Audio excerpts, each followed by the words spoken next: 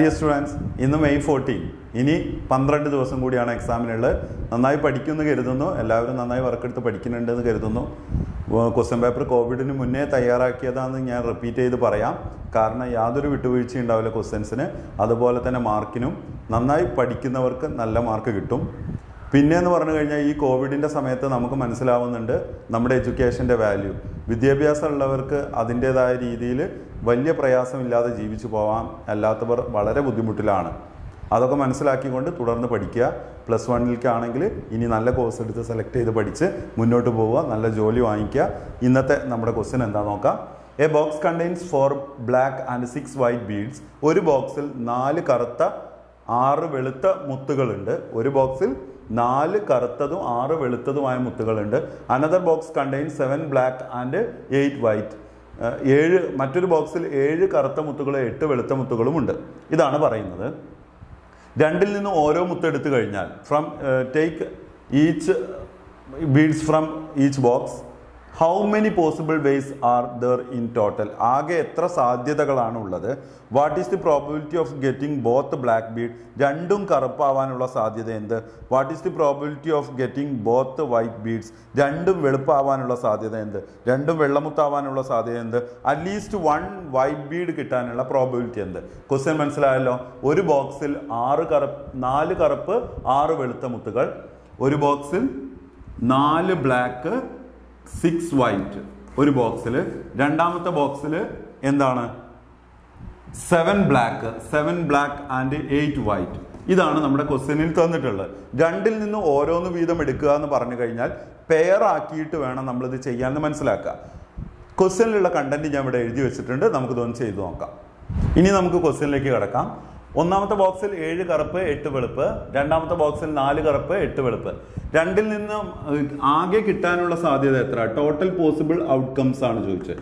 ആകെ സാധ്യത ചോദിച്ചു. ബി ക്വസ്റ്റ്യൻ ചോദിക്കുന്നത് എന്താണ്? ബി ക്വസ്റ്റ്യൻ രണ്ടും കറുപ്പാവാനുള്ള സാധ്യത. രണ്ടും കറുപ്പ്, ബോത്ത് ആർ ബ്ലാക്ക്. രണ്ടും കറുപ്പ്. സി ക്വസ്റ്റ്യൻ രണ്ടും വെളുപ്പ്. ഒന്നെങ്കിലും വെളുപ്പ്. ഡി ക്വസ്റ്റ്യൻ ഒന്നെങ്കിലും വെളുപ്പ്. അറ്റ്ലീസ്റ്റ് 1 വൈറ്റ് എന്നാണ് പറയുന്നത്. ഒന്നെങ്കിലും വൈറ്റ്, വെളുപ്പ്. അപ്പോൾ ആകെ ടോട്ടൽ പോസിബിൾ ഔട്ട്കം എന്ന് പറഞ്ഞാൽ ഇവിടെ മൊത്തം 15, ഇവിടെ മൊത്തം 10. ടോട്ടൽ എത്രയാണ്? Total pair 15 10 150. രണ്ടും കറുപ്പ്. ബി ക്വസ്റ്റ്യൻ രണ്ടും കറുപ്പാവാനുള്ള സാധ്യത. ഒന്നാമത്തേതിൽ കറുപ്പ് 7, രണ്ടാമത്തേതിൽ കറുപ്പ് 4. 4 7 28 ബൈ ടോട്ടൽ എത്രയാണ്? 150. സിംപ്ലിഫൈ ചെയ്ത് ലഘൂകരിക്കാം. 14/75 അങ്ങനെ സിംപ്ലിഫൈ ചെയ്ത് എഴുതാം. സി ക്വസ്റ്റ്യൻ രണ്ടും വെളുപ്പ്. ഒന്നാമത്തേൽ വെളുപ്പ് 8, രണ്ടാമത്തേൽ വെളുപ്പ് 6. 8 6 48 ബൈ ടോട്ടൽ ഔട്ട്കം 150. അപ്പൊ രണ്ടും വെളുപ്പാവാനുള്ള സാധ്യത. ഒന്നെങ്കിലും വെളുപ്പ് എന്ന് പറഞ്ഞു കഴിഞ്ഞാൽ രണ്ടും വെളുത്തതാവാം. ഇതിലൊന്നെങ്കിലും വെളുപ്പുണ്ടല്ലോ. അടുത്തത് കറുപ്പ് വെളുപ്പിലെ ഈ വെളുപ്പാവാം, വെളുപ്പ് കറുപ്പിലെ ഈ വെളുത്തതാവാം. അപ്പൊ 3 പെയർ നിങ്ങൾക്ക് ഉണ്ടാക്കേണ്ടി വരും. ഏതൊക്കെ? വെളുപ്പ് 8 6 48. അടുത്തത് ഒന്നാമത്തേത്തെ കറുപ്പ്, രണ്ടാമത്തേത്തെ വെളുപ്പ്. കറുപ്പ് വെളുപ്പ് 7 6 42. ഞാൻ ബി എന്നിട്ട് ഒന്നാമത്തേലെ ബ്ലാക്ക്, ഡബ്ല്യു ഇട്ട് രണ്ടാമത്തേലെ വൈറ്റ്. അപ്പൊ 6 7 42. അടുത്ത് ഒന്നാമത്തേലെ വൈറ്റ്, രണ്ടാമത്തേലെ ബ്ലാക്ക്. ഒന്നാമത്തേലെ white 8, രണ്ടാമത്തേലെ black 8 4 32. അങ്ങനെ നമുക്ക് ടോട്ടൽ എത്ര ഉണ്ട് നോക്കാം. 8 2 10, 10 2 12, ശിഷ്ടം 1, 4 4 8, 1 9 3 12. 122. അറ്റ്ലീസ്റ്റ് 1 വൈറ്റ് കിട്ടാനുള്ള പ്രോബിലിറ്റി 150 ആണ്. എത്രയില്? 122 ആണ്. എത്രയില്? 150. ക്വസ്റ്റ്യൻസ് മനസ്സിലായല്ലോ. അപ്പോൾ 2 പെയറായി ഞാൻ മുന്നേ വീഡിയോസ് ചെയ്തിട്ടുണ്ട്. ഒരു പെയറുണ്ട്, അതായത് ഒരു ബോക്സിൽ നിന്ന് എടുക്കുമ്പോൾ നമുക്ക് പെയറാക്കേണ്ട ആവശ്യമില്ല. ഒരു ബോക്സിൻ്റെ ചെയ്തിട്ടുണ്ട്. പിക്ചറിൽ കുത്തിടുന്നത് ചെയ്തിട്ടുണ്ട്. അതുപോലെ 2 പെയർസ് ചെയ്തിട്ടുണ്ട്. മാങ്ങ വെച്ചിട്ട്, ഒരു കൊട്ടയിൽ പഴുത്ത മാങ്ങ പച്ചമാങ്ങ വെച്ചിട്ടുള്ള പ്രോബിലിറ്റിത്തെ ക്വസ്റ്റ്യൻ ചെയ്തിട്ടുണ്ട്. അതൊന്ന് നോക്കണേ. ഇനി നമുക്ക് ഇന്നത്തെ രണ്ടാമത്തെ ക്വസ്റ്റ്യൻ നോക്കാം. 8 11 14 എന്നുള്ളൊരു അരിതമെറ്റിക് സീക്വൻസ്, സമാന്തര ശ്രേണി. ഈ ശ്രേണിയിലെ ഒരു പദത്തിൻ്റെയും വർഗം ശ്രേണിയിൽ പദമാവില്ല എന്ന് തെളിയിക്കുക. ഈ ശ്രേണിയിലെ പദങ്ങൾ കണ്ടല്ലോ, ടേംസ്. ഈ ടേംസിൻ്റെ തന്നെ സ്ക്വയർ ഈ അരിതമെറ്റിക് സീക്വൻസിൽ ടേം അല്ല എന്ന് പ്രൂവ് ചെയ്യണം. Square of any term of the sequence is not A term എന്നാണ് നമുക്ക് പ്രൂവ് ചെയ്യേണ്ടത്. ക്വസ്റ്റ്യൻ മനസ്സിലാക്കണം, വളരെ ഇമ്പോർട്ടൻറ്റ് ക്വസ്റ്റ്യൻ ആണ്. 8, 11, 14 എന്ന സമാന്തര ശ്രേണിയിൽ ഏത് പദത്തിൻ്റെയും വർഗം ശ്രേണിയിൽ പദമല്ല. ഏത് പദത്തിൻ്റെയും വർഗം ശ്രേണിയിൽ പദമല്ല. ഏത് ടേംസിൻ്റെയും സ്ക്വയർ ഈ സീക്വൻസിൽ ടേം അല്ല എന്ന് നമുക്ക് എങ്ങനെ പ്രൂവ് ചെയ്യാം ചോദിച്ചാൽ, 8ന്റെ സ്ക്വയർ 64 ആണ്, അത് ഇതിൽ പദമല്ല എന്ന് പ്രൂവ് ചെയ്യണം. 11ന്റെ സ്ക്വയർ 121 ആണ്, അത് ഇതിൽ പദമല്ല എന്ന് തെളിയിക്കണം. 14ന്റെ സ്ക്വയർ 196 ആണ്, അത് ഇതിൽ പദമല്ല എന്ന് തെളിയിക്കണം. അങ്ങനെ ഓരോന്നും പദമല്ല എന്ന് തെളിയിക്കുന്നതിന് പകരം നമുക്ക് nth ടേം n-ആം പദം കണ്ടുപിടിക്കാം. എല്ലാ പദത്തിനും പകരം ഏത് പദത്തിൻ്റെയും പകരക്കാരനാണ് n-ആം പദം, nth ടേം n-ആം പദം, അല്ലെങ്കിൽ ശ്രേണിയുടെ ബീജഗണിത രൂപം. ആൾജിബ്രിക് എക്സ്പ്രഷനെ തന്നെയാണ് നമ്മൾ nth ടേം n-ആം പദം എന്ന് വിളിക്കുന്നത്. dn plus f minus d. Common difference പൊതുവ്യത്യാസം എത്ര? 3 ആണ്. 3n plus f 8 minus 3 3n plus 5. ഏത് പദത്തിൻ്റെയും പകരക്കാരനാണ് 3n പ്ലസ് 5. 8ന് പകരമാണ്, 11ന് പകരമാണ്, 14ന് പകരമാണ്. അപ്പൊ ഏത് പദത്തിൻ്റെയും എന്ന് പറയുമ്പോൾ നമുക്ക് n-ആം പദം കണ്ടുപിടിക്കാം. ഏത് പദത്തിൻ്റെയും വർഗം എന്ന് ചോദിക്കുമ്പോൾ n-ആം പദത്തിന്റെ വർഗം കണ്ടാൽ മതി. ഏത് പദത്തിൻ്റെയും വർഗം എന്ന് പറയുമ്പോൾ n-ആം പദത്തിന്റെ വർഗം. ഇപ്പൊ ഞാൻ നേരത്തെ പറഞ്ഞു 8ന്റെ സ്ക്വയർ 64 ഇതിൽ ഉണ്ടോ നോക്കണം.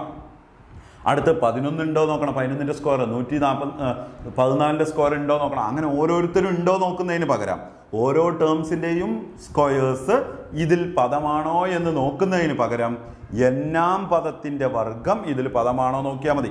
n-ആം പദത്തിന്റെ വർഗം നമുക്ക് കണ്ടുപിടിക്കാം. ഇത് a പ്ലസ് ബി ഹോൾ സ്ക്വയറിൽ ചെയ്താൽ മതി. a ആരാണ്? 3ന്റെ square 9n square plus 2 5 10 10 3 30n plus 25. ഇതാണ് എന്ത്? ഏത് പദത്തിൻ്റെയും വർഗത്തിന് പകരക്കാരൻ. എനി ടേംസിന്റെ സ്ക്വയർ ആണ് ഈ കാണുന്നത്. ഇനി ഇത് ഈ സമാന്തര ശ്രേണിയിൽ പദമാണോ നോക്കണം. എങ്ങനെ നമുക്ക് നോക്കാം? പദമാണോ നമ്മൾ പരിശോധിക്കേണ്ടത്, ടേം ആണോ എന്ന് ചെക്ക് ചെയ്യേണ്ടത് എങ്ങനെയാണ്? പദമാണോ നോക്കേണ്ടത് 9n square plus 30n plus 25 അല്ലേ? പദമാണോ ചോദിച്ച സംഖ്യയിൽ നിന്ന് ഞാൻ പദവ്യത്യാസം ഉണ്ടാക്കാൻ വേണ്ടി ആദ്യ പദം മൈനസ് ചെയ്യുന്നു. അങ്ങനെ ടേം ഡിഫറൻസ് പദവ്യത്യാസം ഉണ്ടാക്കി. പദവ്യത്യാസം 25 8 കുറച്ച് 17 പദവ്യത്യാസം ഉണ്ടാക്കി. ആ പദവ്യത്യാസം പൊതുവ്യത്യാസം കൊണ്ട് ഹരിക്കാൻ പറ്റുന്നുണ്ടോ നോക്കും. പൊതുവ്യത്യാസം 3 ആണ്. 9ൽ 3 പോകുന്നുണ്ട്, 30ൽ 3 പോകുന്നുണ്ട്, എന്നാൽ 17ൽ 3 പോകുന്നില്ല. പദവ്യത്യാസം പൊതുവ്യത്യാസത്തിന്റെ ഗുണിതമല്ല. അതുകൊണ്ട് ഈ ശ്രേണിയിൽ ഏത് പദത്തിൻ്റെയും വർഗം ശ്രേണിയിൽ പദമല്ല. ഒന്നുകൂടി ഞാൻ റിപ്പീറ്റ് ചെയ്യാം. ഇതൊക്കെ 8, 11, 14 എന്നൊക്കെ പറയുന്ന ഒരു ടേംസ് ആണ്. ഈ ടേമിന്റെ തന്നെ സ്ക്വയർ ഈ അരിതമെറ്റിക് സീക്വൻസിൽ ഉണ്ടാവില്ല എന്നാണ് നമ്മൾ പ്രൂവ് ചെയ്യേണ്ടത്. അതിനുവേണ്ടി ഓരോ ടേംസിന്റെയും സ്ക്വയർ കണ്ട് അത് ടേം ആണോ ചെക്ക് ചെയ്യുന്നതിന് പകരം ഓരോ ടേംസിനും പകരക്കാരനാണ് nth ടേം. ആ nth ടേമിന്റെ സ്ക്വയർ കണ്ടു. അങ്ങനെ കണ്ട സ്ക്വയറിൽ നിന്ന് ഫസ്റ്റ് ടേം മൈനസ് ചെയ്തു, ടേം ഡിഫറൻസ് ഉണ്ടാക്കി. ടേം ഡിഫറൻസിനെ കോമൺ ഡിഫറൻസ് കൊണ്ട് ഡിവൈഡ് ചെയ്തു. കറക്റ്റ് ഡിവൈഡ് ചെയ്യാൻ പറ്റുന്നുണ്ടെങ്കിൽ നമുക്ക് പറയാം term difference is the product of common difference, therefore is a term എന്ന് പറയാം. ഇവിടെ 15 ആയിരുന്നു എങ്കിൽ നമുക്ക് പറയാം 9ൽ 3 പോവും, 30ൽ 3 പോവും, 15ൽ 3 പോകുന്നുണ്ടെങ്കിൽ നമുക്ക് പറയാം term difference is the product of common difference, therefore square of any term of the sequence is A term of this arithmetic sequence എന്ന് നമുക്ക് പറയേണ്ടി വരും. എന്നാൽ ഇവിടെ ഒരാളെ ഡിവൈഡ് ചെയ്യാൻ പറ്റുന്നില്ലെങ്കിൽ ആരും ചെയ്യാൻ പാടില്ല. ഇതിനെ പറ്റും, ഇതിനെ പറ്റും, ഇതിനെ പറ്റുന്നില്ലെങ്കിൽ ചെയ്യാൻ പാടില്ല. കാരണം ഇവർ 3 ആളും കൂടി ഒരൊറ്റ ഫാമിലിയാണ്. അങ്ങനെ നമുക്ക് എല്ലാവരും കൂടി ഡിവൈഡ് ചെയ്യാൻ പറ്റുകയാണെങ്കിൽ മാത്രമേ ഡിവൈഡ് ചെയ്യാൻ പറ്റുള്ളൂ. അതുകൊണ്ട് ഡിവൈഡ് ചെയ്യാതെ നമുക്കിത് കറക്റ്റ് പോകില്ല എന്ന് പറയും. പൊതുവ്യത്യാസത്തിൻ്റെ ഗുണിതമല്ല എന്ന് പറയാൻ പറ്റും. ഇനി ഞാൻ അടുത്തത് ചെയ്യാൻ പോകുന്നത് ഇന്നലെ ചെയ്ത ക്വസ്റ്റ്യനിൽ ഒരു ചെറിയൊരു കൺഫ്യൂഷൻ കുട്ടികൾക്കുണ്ട്, അതൊന്ന് ക്ലിയർ ചെയ്യാം. ഞാൻ പ്രോബ്ലം ചെയ്യുമ്പോൾ പറഞ്ഞു, പക്ഷെ അത് ബോർഡിൽ എഴുതിയിട്ടില്ല എന്ന് മാത്രം. ക്വസ്റ്റ്യൻ ഇതായിരുന്നു. ഇവിടുന്ന് ഓരോ മിഡ് ടേം എടുത്തിട്ട് ഈ ട്രയാങ്കിളിൻ്റെ ഉള്ളിൽ കുത്തിടാനുള്ള പ്രോബബിലിറ്റി ആയിരുന്നു ക്വസ്റ്റ്യൻ. ഓർക്കുന്നുണ്ടോ? ABCD ഇന്നലെ ചെയ്ത, അതായത് മെയ് 13 ചെയ്ത വീഡിയോയിലെ 3ാമത്തെ ക്വസ്റ്റ്യൻ ആണ്. ശ്രദ്ധിക്കണം, നോക്കണം. ഈ സൈഡ് 2A എടുക്കാൻ ക്വസ്റ്റ്യൻ പറയുന്നുണ്ട്. അപ്പോൾ 2A ആയി മുറിഞ്ഞു. അതൊക്കെ ഇനി നിങ്ങൾക്ക് അതിൽ നോക്കാം. അങ്ങനെ ഞാൻ ഇതിൻ്റെ ഏരിയ നിങ്ങൾക്ക് പറഞ്ഞു തന്നു. ഇതിൻ്റെ ഏരിയ ഹാഫ് BH എടുക്കുന്ന സമയത്ത് A സ്ക്വയർ, ഹാഫ് BH എടുക്കുമ്പോൾ A സ്ക്വയർ, 2 കൊണ്ട് കട്ട് ചെയ്യാനില്ല.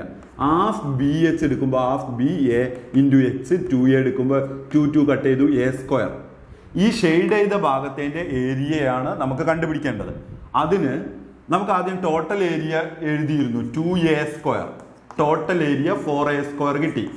ഈ സ്ക്വയറിൻ്റെ ടോട്ടൽ ഏരിയയാണ്, വലിയ സ്ക്വയറിൻ്റെ ടോട്ടൽ ഏരിയയാണ് 4a². ഇനി നമുക്ക് അടുത്തത് ഈ ട്രയാങ്കിളിൻ്റെ ഏരിയ കിട്ടണം. ഈ ഷെയ്ഡ് ചെയ്ത ട്രയാങ്കിളിൻ്റെ ഏരിയ കിട്ടണം. അതിന് ഇവിടെ ഒരു a² എന്ന് പറയുന്ന ഒരു പോർഷൻ ഉണ്ട് ഏരിയ. ഇവിടെ ഹാഫ് a² ഉണ്ട്, ഇവിടെ a² ഉണ്ട്. അങ്ങനെ 1a² 1a² 2 and half 2.5a² എന്നുള്ളത് ഷെയ്ഡ് ചെയ്യാത്ത ഭാഗത്തിൻ്റെയാണ്. ഷെയ്ഡ് ചെയ്യാത്ത ഭാഗം, ഷെയ്ഡ് ചെയ്യാത്ത ഭാഗത്തിൻ്റെ പരപ്പളവ്, area of non shaded region ആണ് പരപ്പളവ്. ഷെയ്ഡ് ചെയ്യാത്ത ഭാഗത്തിൻ്റെ പരപ്പളവാണ് 2.5a². 2.5a². അപ്പോൾ അത് വെച്ചിട്ടാണ് ഞാൻ സാധ്യത കണ്ടത്. അപ്പം നിങ്ങൾക്ക് ആൻസർ കാണേണ്ട 5/8 ആണ് തോന്നുന്നുണ്ട്. ഇത് ഷെയ്ഡ് ചെയ്യാത്ത ഭാഗത്തിൻ്റെ സാധ്യതയാണ് ഞാൻ ചെയ്തു വെച്ചത്. അപ്പോൾ ഷെയ്ഡ് ചെയ്ത ഭാഗത്തേക്ക് കിട്ടാൻ ബാക്കി 5 കഴിഞ്ഞാൽ 8ക്ക് എത്താൻ ബാക്കി എത്ര വേണം? 3.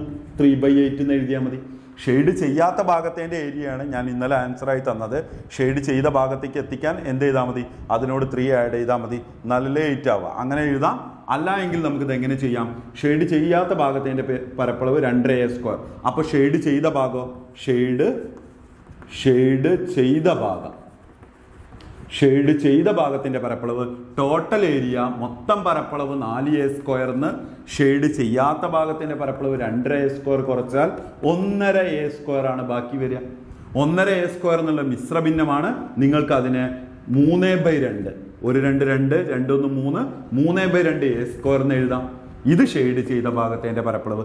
ഇനി ഷെയ്ഡ് ചെയ്ത ഭാഗത്ത് കുത്തിടാനുള്ള സാധ്യത, probability of put a mark inside the shaded triangle equal to area of shaded triangle by area of square. Shade ചെയ്ത ഭാഗത്തിൻ്റെ പരപ്പളവ് കാണാൻ, ഷെയ്ഡ് ചെയ്ത ഭാഗത്ത് കുത്തിടാനുള്ള സാധ്യത കാണാൻ, ഷെയ്ഡ് ചെയ്ത ഭാഗത്തിൻ്റെ പരപ്പളവ് ബൈ ആകെ പരപ്പളവ് a² വെട്ടി 3/2/4 3/2 ഓൾ ഡിവൈഡഡ് ബൈ 4 ബൈ 1 ഇട്ട് കൊടുത്തു 4-ന് 3/2 ഇൻറ്റു 1/4 റെസിപ്രോക്കൽ ചെയ്താൽ എന്താവും? 4/1 റെസിപ്രോക്കൽ ചെയ്താൽ 1/4. ഇൻറ്റു ചെയ്യുന്ന സമയത്ത് 1 × 3 3 4 × 2 8 3/8. അപ്പോൾ ഷെയ്ഡ് ചെയ്ത ഭാഗത്ത് കുത്തിടാനുള്ള പ്രോബബിലിറ്റി എത്രയാണ്? സാധ്യത എത്ര? 3/8. ഇന്നലെ ആൻസറായി തന്നത് 5/8. 5/8 എവിടുത്തെ സാധ്യത മാത്രമാണ്? ഷെയ്ഡ് ചെയ്യാത്ത ഭാഗത്ത് കുത്തിടാനുള്ള സാധ്യതയാണ്. അത് നോക്കി തിരുത്തുമെന്ന് കരുതുന്നു.